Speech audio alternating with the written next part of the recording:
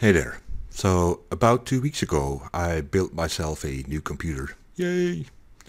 And the motherboard that I went with was the Asus Maximus VI Hero, and one of the reasons I chose that motherboard was because of the Supreme Effects audio on the motherboard, which according to them is superior to like stock or standard Realtek audio that comes with most motherboards. Turns out that this is basically just a Realtek chip like any other motherboard, except that they use some different components or something. And also turns out that this audio happens to be a complete nightmare. So here's the deal. I built the computer, put Windows 7 on it, booted it up, started installing drivers. Everything was hunky-dory until I installed the audio drivers.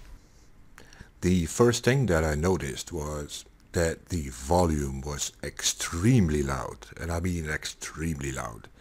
I had to put the overall volume here all the way down to 1, and then it was kind of bearable, but it was way too loud.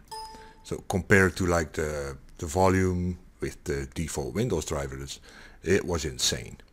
So that was the first thing. The second thing, and more annoying, was that every time a sound would start, there would be a noticeable pop before the sound and after the sound. So instead of hearing just this, so just a ding, I would hear pop, ding, pop. And when I started looking around for a solution or a fix or whatnot, I tried different drivers, I tried all kinds of things. I searched forums, I found like a 60-page thread from people having the same problem with all kinds of solutions that I tried, like changing stuff in the BIOS, like I said, different drivers and whatnot. But nothing fixed it for me. So basically I just gave up, uninstalled the driver, and went with the default Windows driver, which does not have the popping bug. So, and I just went with that for like 2 weeks until yesterday, when I installed Jack, which is this over here. Well, that is Jack Control. So for those not familiar with Jack, I've been using it for like about a year, maybe a year and a half, and I use it for music production. And until yesterday I hadn't installed it yet because I didn't have the need for it yet. So, but yesterday I installed it, and at the same time I thought like, let's go back to the that audio bug and let's try the Realtek drivers again. And the bug was still there, but once I started up Jack and had it running, the bug disappeared. There were no more pops. Now, for those not familiar with the bug or have no idea what I'm talking about, well, this video is probably not for you, but just in case. So what I did was, let's go back here. What I did was I lowered the volume over here to like 1. So I set this to 1. Then I set the stereo mix as my recording device, as my default recording device. I opened up the sound manager, the sound recorder, this one over here, and I recorded what I could hear, and then I imported that into Adobe Audition and increased the volume over here of the whole sound, the whole wave file. I increased the volume by 45 decibels, and I did the same thing with Jack disabled and Jack running, so Jack enabled. What you see here, this wave file is Jack disabled, so this has the pop sound with every sound that I play. So, and this is what it sounds like. But just note that when I play this, this might be loud for you because I increased the volume quite a bit.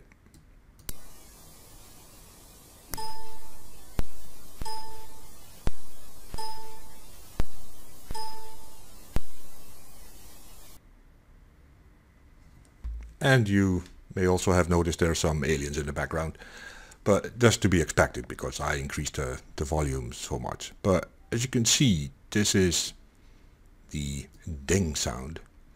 It starts with a plop. There's like this peak over here. And then when the sound ends, there's this clearly visible annoying thing there. And it does that every time a sound starts or ends. Now with jack running, so that's this WAV file, I did the same thing. I'll play this for you and notice the difference, hopefully.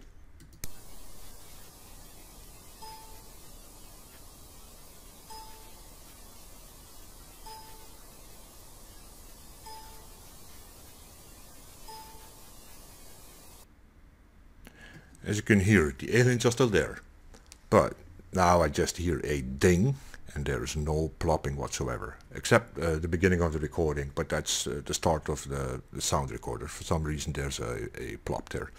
But at least now the annoying pops during the ding, so before and after the ding sound, they are gone completely. Now you may wonder why that is, and so was I, but I'm guessing like Jack Audio is a audio server. It runs in the background, so once you start it, there is this audio server running in the background that you can use with certain software called DAWs, DAWs, and I'm actually using it over here in Adobe Audition. Let me quickly show you that. Going to over here. So I'm using an ASIO driver, and the device is Jack Router. So that's the audio server that I'm using in Adobe Audition. So if I go here and check the connections, I see Adobe Audition here, which is set to output to my system speakers. So, and that's what I use Jack for. The thing is, you can run Jack without ever using it. So without doing music production or without using Adobe Audition, it just runs in the background as a service. And that actually, by doing that, you fix the audio bug. So there will be no popping. You'll simply have a service running in the background that like constantly uses your audio device without really using it. It just keeps it busy so it doesn't disconnect, because the pops, that's where the pops come from. They come from disconnecting and connecting something. So in case you have this bug and you tried about everything you can think of and you can't get rid of it, this might be the solution for you. Until Asus or Realtek or Microsoft or whoever actually really fixes the bug. So let's look into installing, configuring and running Jack. First thing to do is of course download Jack. You can get it from jackaudio.org. Go to the download page. Scroll down to Windows, Jack 2 installer, and grab the either 32 or 64-bit. In my case I have the 64-bit version. So it is actually a mixed, so it has both 64 and 32-bit. So download that, install it, and once it is installed, you go to in your start menu, you start up Jack control. If you, let me see if I can quickly find that page without pausing the video. I think it's here somewhere. Give me a sec. So how do I use Jack on Windows? If you happen to be on that page, what they explain here is pretty much incorrect. So the installation is fine, but how to run Jack is not correct. Don't follow that. Just follow what I do. So basically, go into your Jack and instead of starting Jack Port Audio or the Jack Net driver, start Jack Control. This will open up this window. Then click on Setup. That brings up this window over here. Can pretty much leave everything at default. Only thing you do need to do is set this to Jack D, then add a space, then add a dash, and then a capital S. That's an uppercase S. Don't make it lowercase. They have a different meaning. Then over here at the driver, select port audio. Leave this at default. Set the frames period to like 128 or 256, something like that. Set the correct sample rate. Everything else can pretty much be left at default. I also selected for audio, I selected playback only instead of duplex. I think the default is duplex, but that means both your input and output will be used by jack. But if you're not really using jack, there's no point in selecting your input. So set this to playback only and leave this at default, the output device. That means that jack will pick up the default output device from Windows. So if you have set it to the speakers, it will use that, and if you have set it to your headphones, it will use that, and so on. So that's pretty much it. Most important is this over here. It needs that parameter, the dash capital S, and you need to set it to port audio. Once you have that, you can close this or click on save, close this, and then I'll stop it for now. Then click on the play button. And it says here starting, and then it should say started. Once jack is running, you're pretty much there. You can now check if you still hear any pops when, for instance, clicking this. There should be no pops at all. Now the thing is, when I used this on my previous computer, I only had jack running whenever I needed it. So whenever I was doing some music production. So when I was just using Windows for anything else like gaming or whatever, I never had jack running. But because of this bug, you pretty much need this running the whole time. In other words, jack needs to run as soon as Windows starts up. And the easiest way to do that is to use the task scheduler to make sure that jack runs as soon as you log on or the computer starts up. But before we get into that, there's a few more things that you need to do. So click on setup again. Then click on miscellaneous. So start jack audio server on application startup. Enable that. This will automatically start the jack audio server without you having to click the play button every time you start the jack control.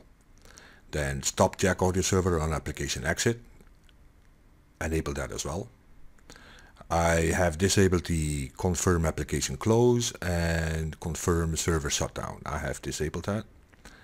Then enable system tray icon. Enable that, and then start minimize to system tray. So when we then create a task and we boot up the computer, jack will start running and it will start running minimize in the system tray. So you will only see an icon here in the system tray. Once you have all these options configured, you can close this, and now we go into the task scheduler and do a search. Task scheduler, open it up. There we go. Select the library. There will already be, or most likely there will be a few entries there, and we're going to create a new one. As you can see, I already have one. I already created one, but go ahead and create a new one. You can start either with a basic task or a new task. Let's start with new task. Give it a name. I'm going to call it jack temp because I'll be deleting it afterwards.